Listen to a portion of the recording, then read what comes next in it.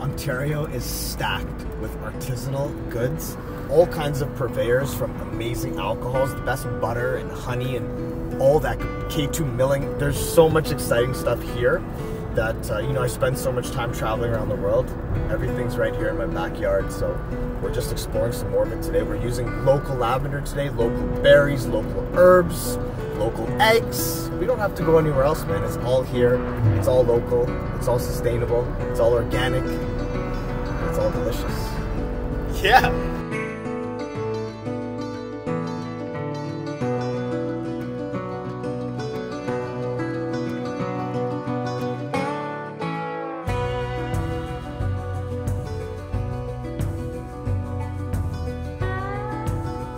I was here 7 days ago with my best mate, Conrad, and I can't tell you how inspired I was throughout the week to return just 7 days later to bring you a lavender-inspired dish. I'm gonna pair it with a brunch item that we all love. We're gonna make Greek yogurt pancakes, but I wanna talk visuals. When I look here and I look behind me, I'm inspired by colors. I like to make my food colorful. I'm a firm believer that the eyes eat first. And if the food looks delicious, I'm telling you, it's gonna taste delicious. We're gonna start this recipe by not making the pancakes, but making our Creme Anglaise. It's a pourable custard. It's something I learned in culinary school, and I think everybody should know how to make it. It is a fundamental item in pastry and dessert. So we're gonna start by adding some Ontario dairy, some milk into our pot. We're looking for about 3/4 of a cup.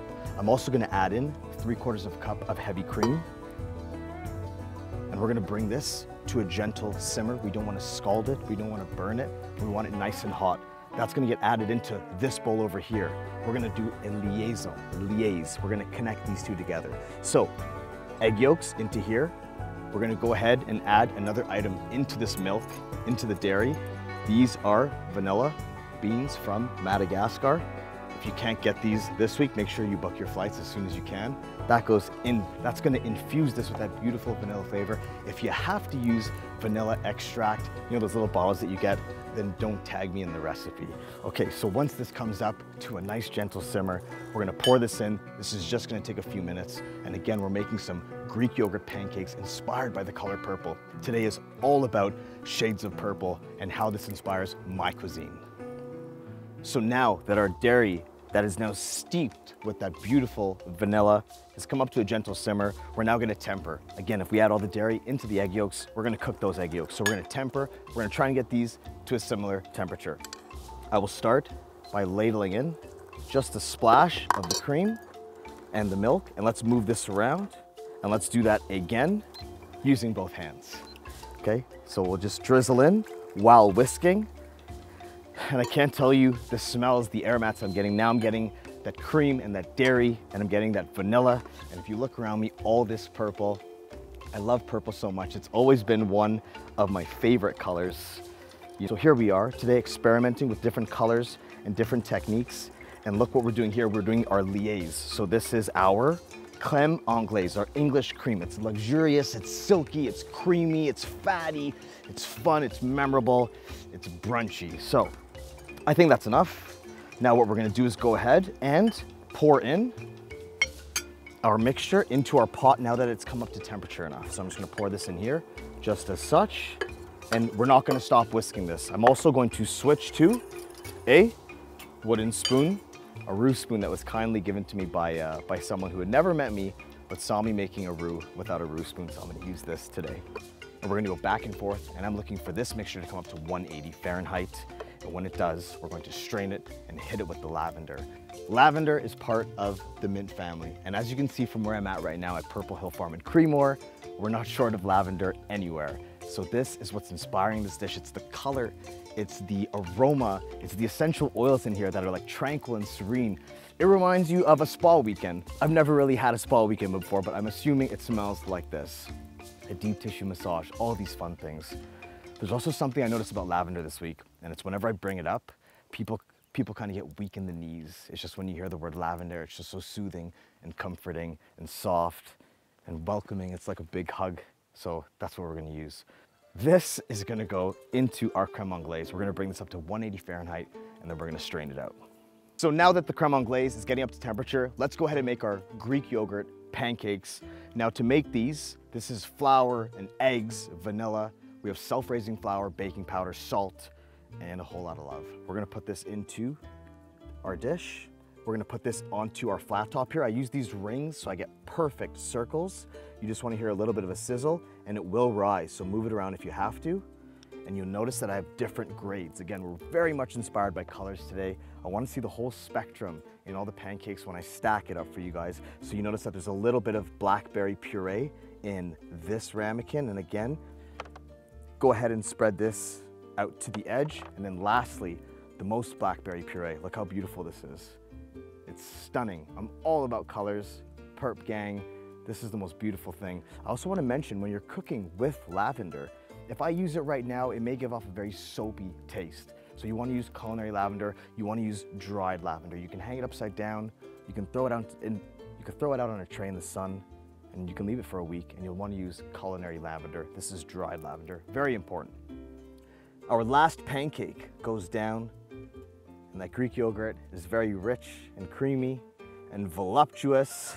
I feel a mosquito biting me, it's no big deal. I also want to mention that behind me you can hear the buzzing of the bees for what feels like miles and miles. It's almost deafening when you get in the middle. So let's cook off our pancakes here, and let's wait for our creme anglaise to come up to temperature. Take a close-up and look at these pancakes, the Greek yogurt pancakes. We have all these different colors. Look at the bubbles on top. This indicates to us that this is ready to cook. Be careful, this may be very hot. And we're gonna just get underneath and give it a nice flip. And we're looking for a nice golden brown on the bottom. Whoop! There she goes. Look how perfectly round and spherical that is. Let's take off the other ring. Again, might be a little bit hot. And let's grab our palette knife. I'm actually just gonna slide that over. That's a trick for you at home. You can move them around. And let's give this another flip. Perfect, nice circular shape. Lastly, when you see these bubbles, wear a rag and pick this up. And we're gonna give this last one a flip like so. Perfectly circular. I want you guys to see the gradient. These are ombre pancakes. So we start with a little bit of blackberry puree. We start with none, a little bit of blackberry puree, and then we build them up. So I have about 12, 15, maybe 100 pancakes that we're gonna stack up, but each one is gonna be a different color. It's all about visuals. Get inspired by where you're at. Look behind me. If you see the setting, this is what is driving and fueling this dish that I'm bringing to you today. So color is everything, and of course, flavor as well. These are Greek yogurt pancakes that you can find on my IGTV. Why Greek yogurt? It's packed with protein, it's dense, it's rich, it's fulfilling, it's satisfying. That's one of the reasons why I love Greek yogurt pancakes. It's a great way to start your day, or your partner's day, or your kid's day, or your grandmother, your grandfather's day, or even your day. You gotta take care of yourself, so don't forget about that. So make this for anybody. This is a keeper. Now that our creme anglaise has hit 180 Fahrenheit, you can see it's a beautiful texture. We'll do the test, and that's a beautiful creme anglaise, English cream that we have. Now, let us put this into our strainer. But before we do, let's add in Purple Hill Farm lavender honey, something that you can spread on toast, something that you can add to a multitude of recipes, especially with baking, and something you can just spoon into your mouth. So we're gonna add in a nice chunk, a proper couple teaspoons into our creme anglaise. This is now off the heat. And now we have our culinary lavender, our dried lavender. Let's see what that looks like. How beautiful is that?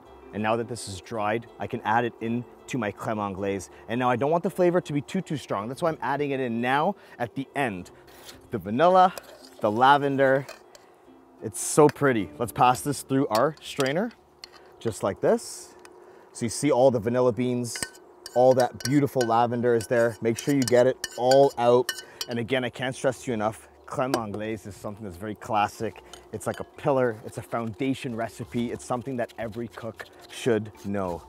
Beautiful. Make sure you press on the back of the spoon, and don't forget, that is where the most flavor is. I can see all the vanilla pods and beans in there now. So what we're gonna do is remove this, and now we can start plating. So I'm gonna take the biggest strawberry and put that on top, and I'm gonna place these other strawberries around. Last week, Conrad and I also went strawberry picking, and then we did some more today.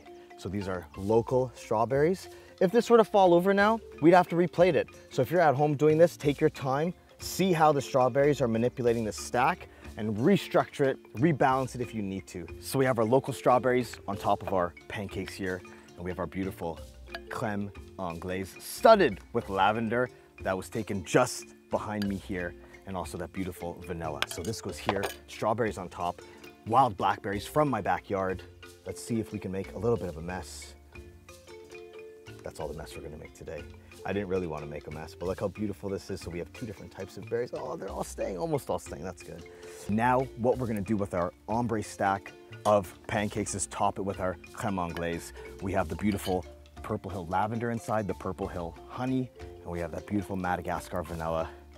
This is the real fun part. So we're gonna let this drizzle on top and let this cascade a little bit down. And this is luxury, and this is brunch, and this is a dish that if someone has it at your house, they're gonna come over every day for the rest of your life to get it. Look how beautiful this looks as it drizzles down. It's looking stunning. Make sure you get some on my side. And look how beautiful that looks. Lastly, what we're gonna do is we are going to take some micro basil, and I'm gonna place that around as well, just so we get some beautiful color on top. And here, guys, you have my Purple Hill Lavender Farm inspired pancake stack with the lavender honey. We have lavender that we dried for culinary use, and look how beautiful this is. You can see the gradient, super dark at the bottom, then it gets lighter as you move on top. This is a dish that is inspired by the colors, the visuals around me, and having such a beautiful abundance of lavender, such a treasure, so close to my home in Toronto. When I think of purple, I think of childhood, I think of Willy Wonka and the Chocolate Factory. I think of just having a lot of fun. I think of coloring outside of the lines and breaking boundaries. We're gonna add a little bit of this on top, and these are just purple beads. Just a couple drops here, just like that. And this dish is finished. This is our ombre Greek yogurt, blackberry, lavender infused, creme anglaise, pancake stack, micro basil. Thank you to Purple Hill Lavender Farm for letting me come in here and act like a goof like I always do. I love making cool stuff with food. I love painting my nails. This is an experience that I'll never forget. Creme is now my home away from home. I had a blast filming LCBO 5 stops here as well. I'll come back anytime, and anybody, if you make this at home, make sure you call me. I will help you eat it. Hope you enjoy this dish.